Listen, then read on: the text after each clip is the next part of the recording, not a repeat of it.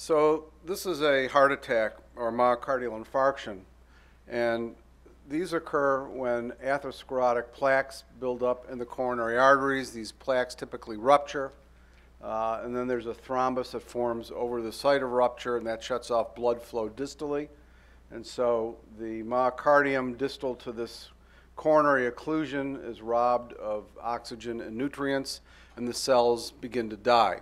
The good news is they don't all die at the same time. There's a progression of cell death that occurs over several hours, and it allows my interventional cardiology friends to go in there with angioplasty balloons and stents and reopen up this occluded coronary artery.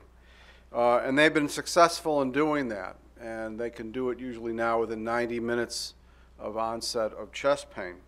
And in so doing this, they reperfuse the myocardium and they salvage tissue. However, cells still die, and there's even some suggestion that reperfusion itself may have some deleterious effects, and that's called reperfusion injury. In the United States, there are close to 1 million myocardial infarctions annually, and despite improved survival rates with early reperfusion therapy using thrombolytics or angioplasty or stenting or combinations, there is still a 1-month mortality rate of about 10% and a 1-year mortality rate of about 13%.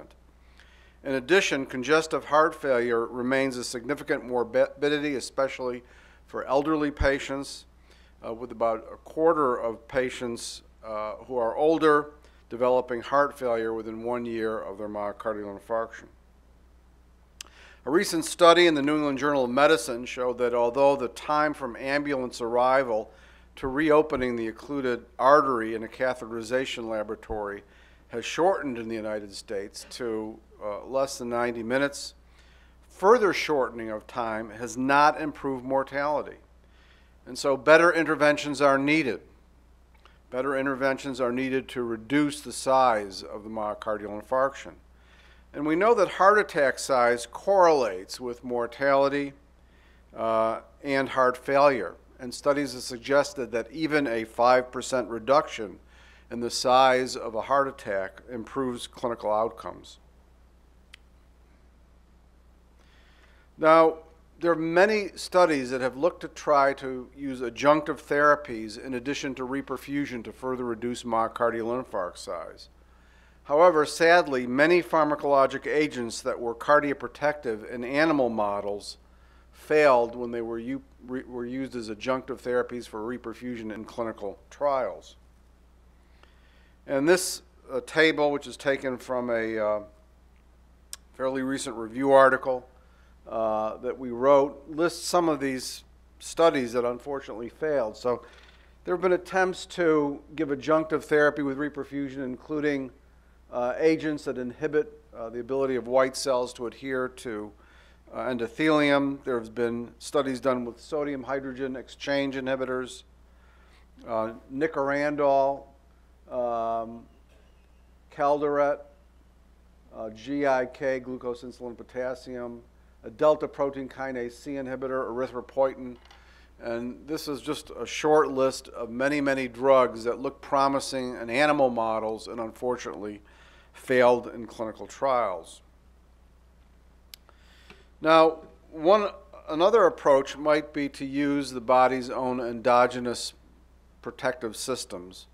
And this brings us to the phenomena of preconditioning, which is really the heart's own self-preserving mechanism. Brief periods of ischemia of only 2 to 5 minutes prior to a longer duration of ischemia reduces infarct size in most animal models and reduces ventricular arrhythmias. Now, again, ischemia may sound like a bad thing, but 2 to 5 minutes of ischemia does not kill myocardial cells, at least in most animal models. It may induce metabolic abnormalities, contractile abnormalities, but it doesn't kill the cells. And if you reperfuse after 2 to 5 minutes, the myocardium will recover. So brief periods of ischemia prior to a longer duration of ischemia will reduce the size of a heart attack. And if we can learn the mechanisms of preconditioning, of course, it may lead to potentially important therapies. And what's the evidence for preconditioning? What does it really look like? It's not an abstract concept. It's something you can actually see very clearly in experimental models. This is a study from our lab by Sharon Hale, in which we used a rabbit model of proximal coronary artery occlusion. We occluded the arteries for 40 minutes, and then 4 hours of reperfusion were allowed. And then the animals were either treated as controls, or they were preconditioned with 2 5-minute occlusions plus 5-minute reperfusion before the long occlusion. These occlusions occurring in the same artery that we occluded for a longer period of time.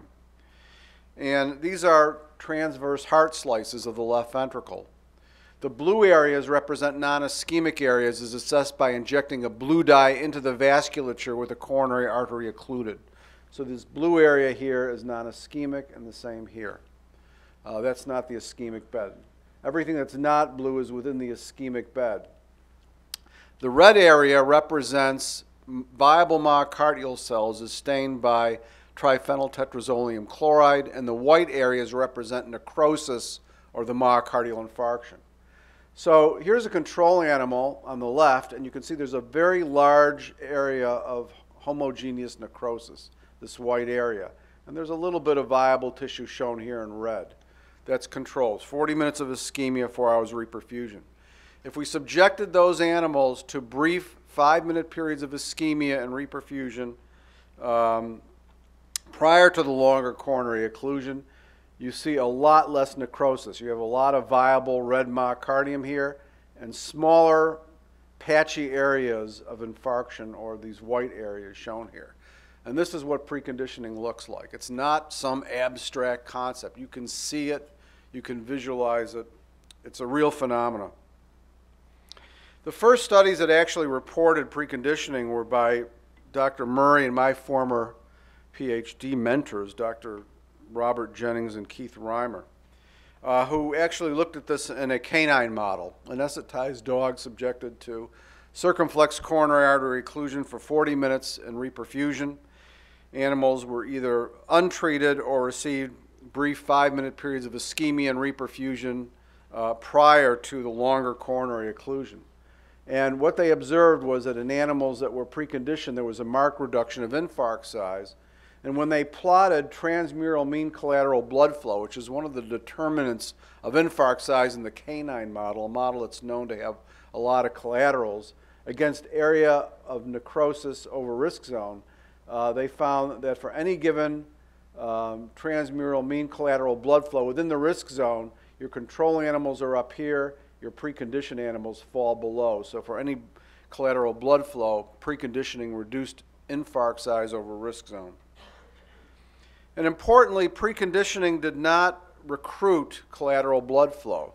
So when they looked at collateral blood flow, which was measured by radioactive microspheres to actually measure regional myocardial blood flow and mils per minute per gram of tissue, preconditioning really had no effect on that. So it wasn't that this preconditioning was opening up new blood vessels. That's not the mechanism. Well, this concept of preconditioning has been shown now in just about every animal model of myocardial infarction known, in every species, and does it occur in humans? There is evidence for preconditioning in humans. Examples include less chest pain, less ST segment elevation, less lactate production with a subsequent compared to a first angioplasty balloon inflation, reduction in infarct size mortality and heart failure in patients who've had histories of pre-infarct angina prior to an acute myocardial infarction.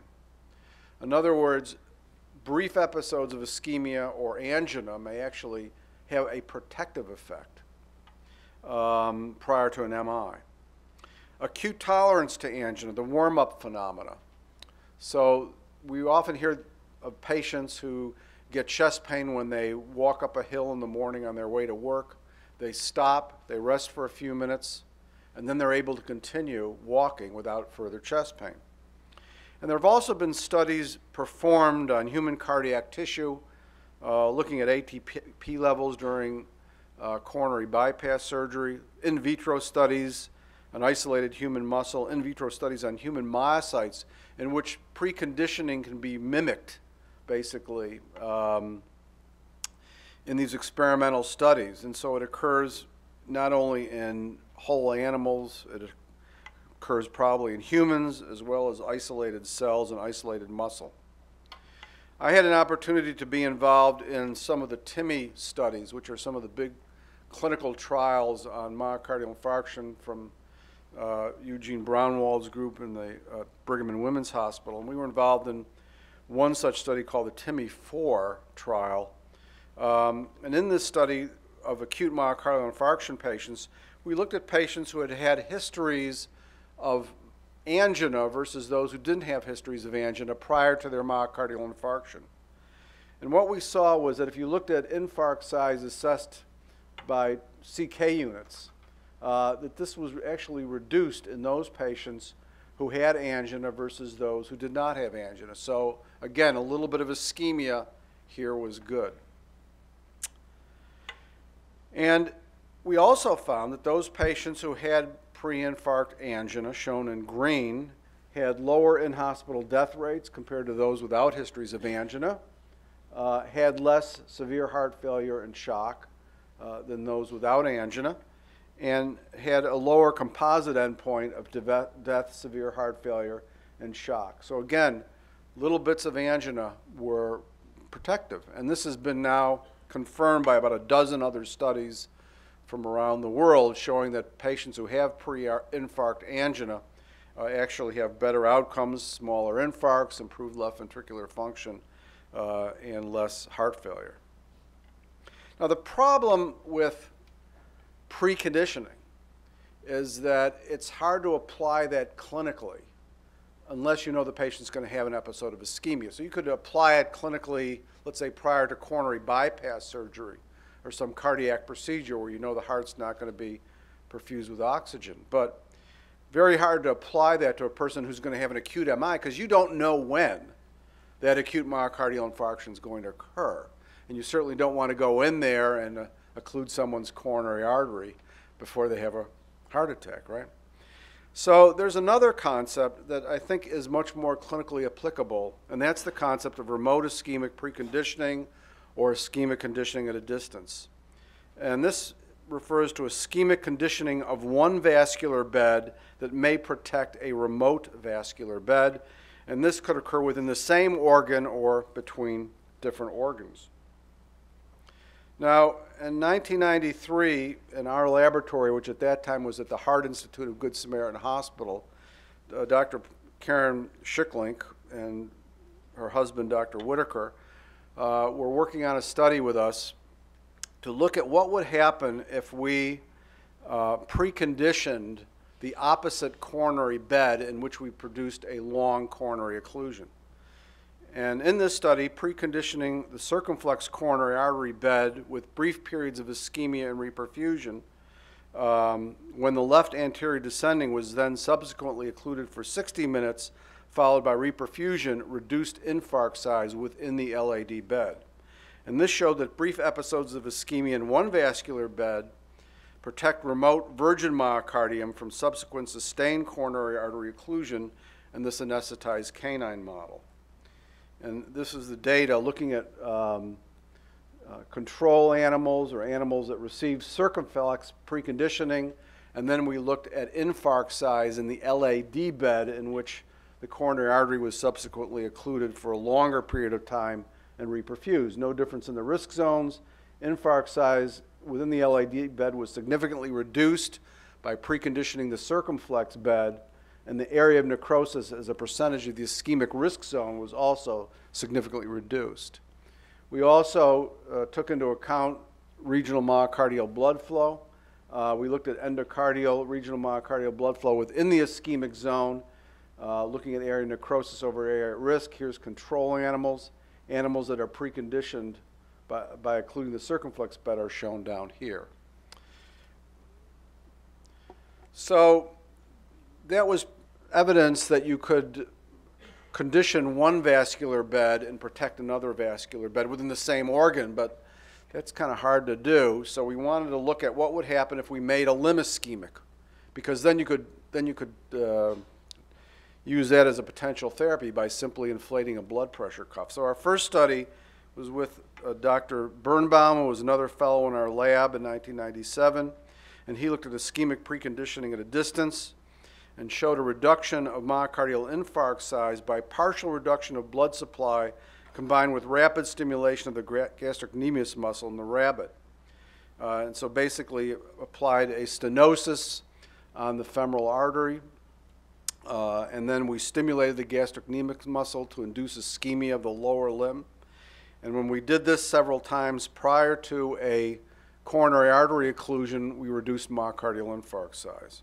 And so this showed that remote ischemia of a skeletal muscle could precondition the myocardium. And there have been since numerous studies from many good groups looking at what happens when you simply inflate a blood pressure cuff on a limb, and you do this repeatedly, and most studies show that this will reduce the size of a myocardial infarction. How does this work? Still debate in this area. We certainly know that 4 cycles of 5 minutes of limb ischemia and 5 minutes of reperfusion are protective. Will actually protect endothelial function in humans as well. It's thought to be that there's some effector, which may be a systemic release of circulating preconditioning substances. I think Dr. Jim Weiss is going to address this concept a little bit later in his lecture. There's a lot of theories about what this substance is. I'm not convinced it's fully resolved. Initially, we thought it might be something like adenosine or lactate. There's some evidence that miRNAs may be important. ROS, small amounts of ROS may be important, and you'll hear more about that later. And then cell signaling, there's intracellular kinase pathways that may be activated. Mitochondria, opening of the ATP-dependent potassium channel, closure of permeability pores may be important, and then there's ultimately protection with decreased neutrophil pro-inflammatory gene expression and adhesion may play a role. Decreased myocardial infarction with reduced ischemic pain, improved function, and there's also now evidence of multi-organ protection during cardiac and non-cardiac surgery, and we'll say a little bit about protection of some of the other organs, primarily the brain, later in the talk. But what's the evidence that remote ischemic conditioning that's been shown in the animal lab can be translated to the clinical realm? And I want to spend now several minutes with you on some of the clinical trials that have looked at this. I think one of the most important first studies was a paper by Botker and coworkers that appeared in Lancet in 2010. They looked at 333 patients with a first acute myocardial infarction, randomized to primary percutaneous coronary intervention with or without remote ischemic conditioning, which was 4 cycles of 5 minutes of brachial artery cuff inflation and 5 minutes deflation. And this was actually started in the ambulance when the patient was picked up for chest pain. Then they used nuclear techniques to look at risk zone and infarct size, and they found that median salvage index by myocardial perfusion imaging was 0.75 in a remote conditioning group versus 0.55 in the control group. And they concluded that remote ischemic conditioning before hospital admission increases myocardial salvage and is safe. And they plotted here the area at risk as a percentage of the left ventricle versus final infarct size. The red line here represents the control patients who had percutaneous coronary intervention alone, and the blue line represents those patients that had PCI plus remote conditioning. So for any given risk zone, the infarct size was smaller in those patients who received remote ischemic conditioning on their way to the hospital. The same group reported long-term results in this paper by Sloth in 2014. Again, these were a fair number of patients here, 333 patients with a first acute ST elevation myocardial infarction who had been randomized to primary percutaneous coronary intervention with or without remote ischemic conditioning using the blood pressure inflation technique. The primary endpoint here was major adverse cardiac and cerebrovascular events, which was a composite of all-cause mortality, myocardial infarction, readmission for heart failure, and ischemic stroke and transient ischemic attack. So if you look at these forest plots, MACE, major adverse cardiovascular and cerebrovascular events, were significantly lower in those patients who had remote ischemic conditioning. All-cause mortality was lower, and there were trends in the right direction for myocardial infarction and readmission for heart failure. Well, there have been at least 51 remote ischemic preconditioning studies listed at clinicaltrials.gov. That was accessed on 6/10/2016. It's actually a lot more now. And these studies were aimed at investigating the use of remote ischemic conditioning for various conditions in addition to myocardial infarction, including things like kidney transplantation, angiopathy and diabetes, and intracranial atherosclerosis. I want to say a little bit about those trials that have looked at acute myocardial infarction,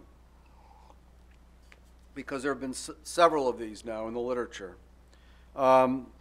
This lists several of these trials, 5 of them, in which upper limb ischemia occurred in the setting of ST elevation MI to induce remote ischemic preconditioning. And these studies have been, for the most part, positive, consistently positive, really, showing reductions in biomarkers for myocardial necrosis, including reductions in CKMB release, troponin release. We mentioned the Sloth study, which showed a significant reduction in the hazard ratio for major adverse cardiovascular events. Other studies showing decreases in CKMB and area under the curve for CKMB, and one actually showing a reduced incidence of contrast-induced acute kidney injury. This is a paper that is taken from Sharma et al. It's a review that looks at clinical trials exploring benefits of RIPC in patients undergoing coronary artery bypass grafting. Now, here the data have been a little bit more mixed. Some studies have suggested that remote ischemic conditioning prior to coronary bypass surgery can in fact reduce markers of myocardial necrosis, such as troponin release and CKMB release. But some of these studies were negative, and the largest one shown here by Housenley, published recently, was really a negative study. I think it's important to remember, though, that you're dealing with a different kind of patient here. You're dealing with patients undergoing coronary artery bypass grafting, and these patients, the hearts are often protected in advance. So these patients are getting cardioplegia, they're getting hypothermia. Many of these patients are getting anesthetic agents which themselves may have cardioprotective properties. So in the realm of CABG, the story has been a little bit more mixed. This is a meta-analysis from LePage. And again, if you look at primary PCI for acute myocardial infarction and looked at this meta-analysis of remote ischemic preconditioning, most of these studies are positive, showing reductions in CKMB under the curve and peak CK and a trend towards reduced troponin. So one of the themes that seems to come out of these meta-analysis is that RIPC tends to consistently show a reduction in biomarkers of myocardial necrosis. Again, data are a little bit more mixed for some of these other things, elective PCI, but again, these are less sick patients, and these patients are not the same as acute ST elevation MI patients, and so it's not surprising to me that RIPC is less positive in these. And then some of these studies also showed benefits even in adult patients undergoing CABG, showing, I guess, less markers of myocardial necrosis. So there's been some very recent meta-analysis that have appeared in the literature, and I'll spend a few minutes with you on those. This is a paper that really appeared just a few weeks ago by Mann and coworkers, looking at 13 remote conditioning trials in acute MI patients, again showing that if you look at biomarkers, troponin T area under the curve, a significant reduction with RIPC, a trend towards a reduction in peak troponin T release and peak troponin I release with remote ischemic conditioning for acute MI. remote ischemic conditioning has also been shown to improve the resolution of ST segment elevation at the time of reperfusion. And there's studies suggesting that the faster the ST comes down, the better reperfusion has occurred, and the less no reflow is present. And so in this recent meta-analysis, if you look at ST segment resolution greater than 70% or 50%, remote ischemic preconditioning seemed to help there. And in this particular meta-analysis, there was also significant reduction in all-cause mortality. Again, this is the ST elevation MI group of patients that we're looking at. Here's another pretty recent meta-analysis. This is remote ischemic conditioning to protect against ischemia reperfusion injury.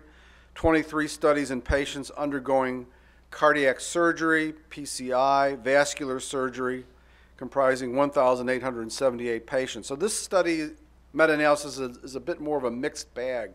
They took different patients with different characteristics, ST elevation MI, combined it with stable PCI patients, vascular surgery patients. So it's not quite as clean as some of the other meta-analysis I showed you. And in this particular meta-analysis, there was no difference in mortality with remote ischemic conditioning. There was a trend towards reduction of major adverse cardiovascular events, but this was not quite statistically significant, as you can see. There was a significant reduction in incidence of myocardial infarction with remote ischemic conditioning.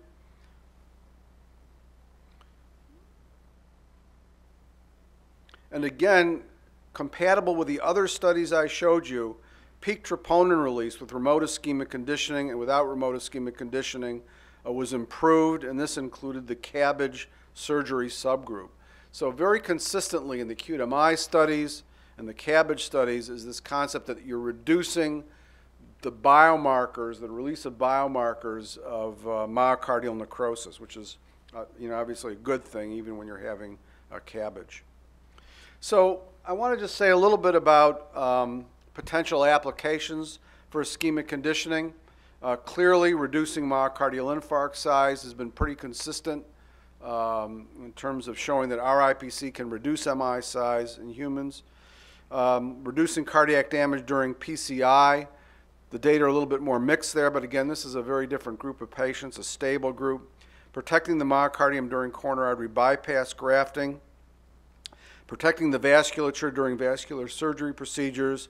It might possibly play some role for unstable angina. Before activities that reproducibly cause angina in patients with stable angina.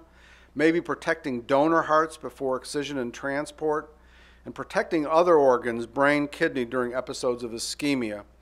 And one of the things that we're currently looking at now with a grant from the Department of Defense is whether ischemic conditioning, remote ischemic conditioning, will be beneficial in an experimental model of hemorrhagic shock, which is still one of the largest killer of troops.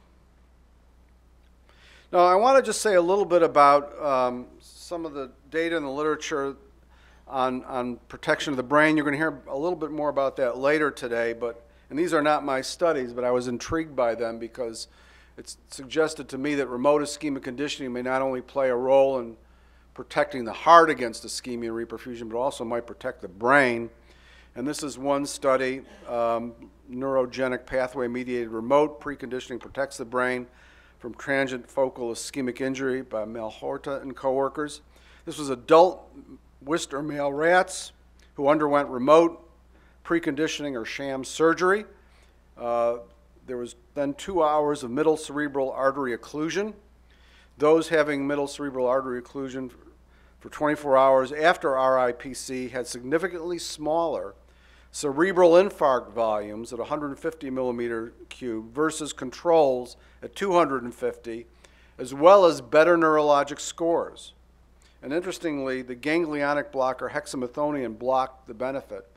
And another theory about remote conditioning is that it might have to do with the nervous system and with certain reflexes. Here's a study, upper limb ischemic preconditioning prevents recurrent stroke and intracranial arterial stenosis. This is a clinical trial. 68 cases of patients with symptomatic atherosclerotic arterial stenosis that were diagnosed by imaging. There was bilateral arm ischemic preconditioning with 5 brief bilateral upper limb ischemia followed by reperfusion, which was done twice a day over 300 days. The incidence of recurrent stroke at 90 and 300 days were 23% and 26% respectively in the untreated control group, with a marked reduction at 5% and 7.9% respectively in the preconditioned group. And SPECT measure of cerebral blood flow was shown to be improved in the preconditioning group. This was a study that looked at elderly patients, nonagenarians, and also found benefits of remote conditioning even in elderly, very elderly patients. This was a study looking at 443 patients who had suspected acute stroke using alteplase. They had magnetic resonance imaging, and they found after adjustment for baseline perfusion, diffusion lesion severity, that analysis showed that remote conditioning reduced the tissue risk of infarction. And this concept is now even being extended to looking at long-term cognitive impairment and perhaps even dementia. And I thought this was an intriguing study. Remote ischemic post-conditioning harnessing endogenous protection in a murine model of vascular cognitive impairment by Kahn, published in 2015. This group had previously reported that remote ischemic conditioning during acute stroke conferred neuroprotection and increased cerebral blood flow. They tested whether remote conditioning could augment cerebral blood flow and prevent cognitive impairment in a bilateral common carotid artery stenosis mouse model. BCAS was induced with customized microcoils in male mice to establish chronic cerebral hypoperfusion, which creates a model of vascular cognitive impairment. 1 week after BCAS surgery, mice were treated with remote ischemic post-conditioning once daily for 2 weeks, and cognitive testing was then performed at 4 weeks. The results: remote ischemic post-conditioning here improved cognitive function, inhibited inflammatory responses and prevented cell death, decreased accumulation of amyloid beta protein, and protected white matter integrity. So on this slide, on the upper left is shown cerebral blood flow. And you can see here's baseline showing this red area, which represents good blood flow. The top 2 rows here represent a control animal, and the bottom represents an animal that received remote ischemic conditioning. And you can see that blood flow goes down after these stenosis, partially restored at 28 days. But in the remote ischemic conditioning, blood flow is much better preserved in the cerebral vasculature. And this is the quantitative data here showing this reduction in cerebral blood flow, and that remote conditioning improved that. And then there was also some benefits in the neurocognitive testing that were done in these rodents. They had better exploration times, and other cognitive tests were also improved in these mice with remote conditioning. Another interesting finding in this study was that remote conditioning reduced deposition of beta amyloid in the brain.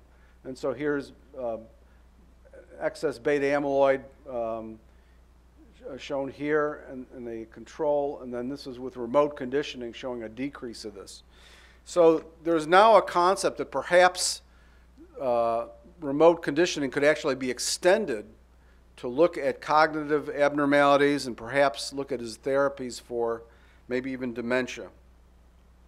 So these are the potential clinical applications of ischemic conditioning. Again, we've talked today about reduction in myocardial infarct size, and that seems to be pretty well determined in the literature. Also, reductions in size of stroke have been demonstrated. But a number of other applications may be important, such as organ procurement for transplantation, perhaps treating hypertension, protecting the kidney from ischemia reperfusion, anastomotic leakage. There's some studies suggesting it might play a role, perhaps improving peripheral arterial disease, major surgeries in high-risk patients, pulmonary artery hypertension, and, of course, sports and performance enhancement, which we'll also hear about later in this conference. So thank you very much for your attention. Plenty of time for questions, Dr. Kloner. Just a comment, I mentioned it to you on the band, you can add to your The retina. Yeah, okay, we're going to hear about that. That's, it's not what I'm talking about today, but there are two or three. yes, yeah, that's really interesting. Bob, that was a terrific review. Thanks. In the remote ischemic condition, you, in your dog model, for example, usually you do the remote ischemic condition before the coronary occlusion. Yeah. Whereas in the clinical studies, it's really after the onset Right. of a heart attack. Right. So in the dog models, does it work also to give it after the coronary occlusion? Well, yeah, so the question is the timing of the therapy, that is the timing of the conditioning versus the timing of the long ischemic insult. So there's several terms that have been used to describe this. Preconditioning was the one that initially was described. Then there was a term called post-conditioning, where you induce the occlusion, the brief periods of occlusion and reperfusion after you reperfused. That, in our model, has not worked, and we've never been able to show it, although other groups swear by it. Then there's a concept called per-conditioning, and that's really what a lot of the studies that have been done in the clinical trials of acute myocardial infarction have used. In other words, Botker's study started the patient's preconditioning or conditioning with blood pressure inflations and deflations in the ambulance after chest pain had occurred, but not after reperfusion. And so there's pretty good clinical evidence that that works. We haven't really looked at that in our experimental models, but perconditioning certainly has been described to work in the clinical trials. So what has not worked for us is post-conditioning, and we've tried to show that post-conditioning works to reduce infarct size. Have not been successful, although it does reduce reperfusion arrhythmias in our model. Is there any evidence that this remote conditioning remains effective if you do it multiple times over multiple days? Or do you develop Yeah, there are a few studies that have looked at that and have not found tolerance, which is good. But that's still, there's very few studies on that, and that's something that I think we need more information on. That would be interesting patients who Yeah. monitor their blood pressure doing a single Yeah. occlusion. If they did it multiple Well, one of the stroke trials I showed you actually did it for something like 300 days, and there was no evidence of tolerance. Those patients seemed to benefit from that, so, yeah. Jim? Ischemic preconditioning, both early and late. Yeah, we didn't get into that, right. So the late phase of it can last up to 48 hours. Yeah, that's right, yeah. I read a study just last night, actually, a 1959 study where they used low-dose ionizing radiation in dogs and showed that it protected against infarct formation with surgical laboratory. Oh, really? Interesting. So low-dose ionizing radiation has also been shown to be anti-carcinogenic, Huh. cure non-Hodgkin's lymphoma.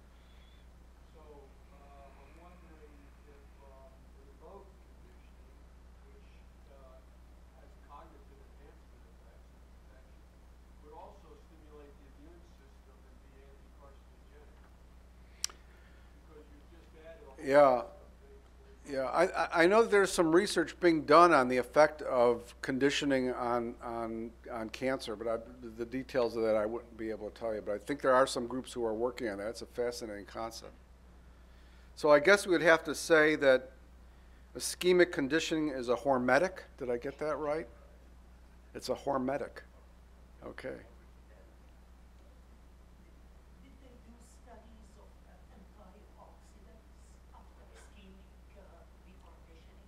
Yeah, so it's well known that when you have a period of ischemia and you reperfuse, you get a burst of ROS. Many groups have shown that. And I think the theory is that a little ROS may be good, may stimulate some of the pathways that lead to protection, whereas excess ROS is bad, pokes holes in membranes and this sort of thing. So again, the hormetic concept, I guess. I love that concept. That's great. Kloner, very interesting. So I'm just a basic scientist. I'm not a surgeon. This question is very stupid. So the remote conditioning, does it work for any of the organs? For example, if you take PAD and if you do the remote ischemic in organ in the wrist, is there still a communication? Yes, yeah, there have been several studies by other groups, not our groups, that have shown that remote conditioning can protect other organs like kidneys and also the GI tract. So there have been studies of ischemia and reperfusion where the preconditioning stimulus, again, was a limb where it protected the kidneys from ischemia and reperfusion injury. So yes, it seems to protect more than just the heart or the brain. Just a follow-up. Have you looked into the mitochondria? There's a recent study on how all these small peptides released from mitochondria from one organ can go to the other organ and compensate. I haven't looked at that, but other groups may have. Yes.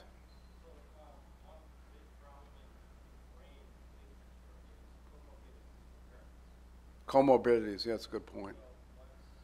Okay, so there's a whole literature on comorbidities and conditioning. And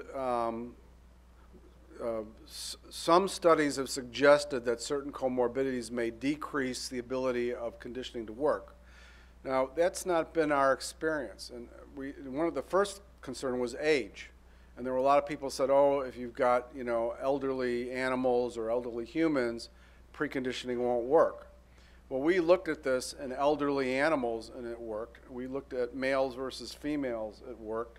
And then as part of the TIMI trial, we went back and we looked at elderly versus non-elderly patients in some of the ST elevation MI studies and looked to see whether patients who had pre-infarct angina would lose the benefit, and that we didn't see that. We're also doing some studies now with diabetes because some people have said, well, diabetic animals may not. So we'll have some answers on that from our own lab, hopefully soon. I'll take the liberty of the last question. Okay. We're talking about comorbidities. Yes. Potential reason why these things might not work. Right. You started out with a slide showing a number of studies using different techniques that work in animal models but don't translate to people. Do you have an idea why? That's a long story, but I think that one of the problems has been that I think there's a couple problems. I think one is that some companies have relied on just one or two labs for their preclinical outcomes. And they see a positive result in one lab and they immediately jump into a clinical trial. And I think that that's a problem. And I think that you have to have multiple labs come up with similar results for some of these drugs before you start any kind of a clinical trial. So reproducibility becomes an issue. And you can find many, many drugs that have worked in one lab that haven't worked in other labs. I think that's a big problem. And there's some consortiums that have now been developed.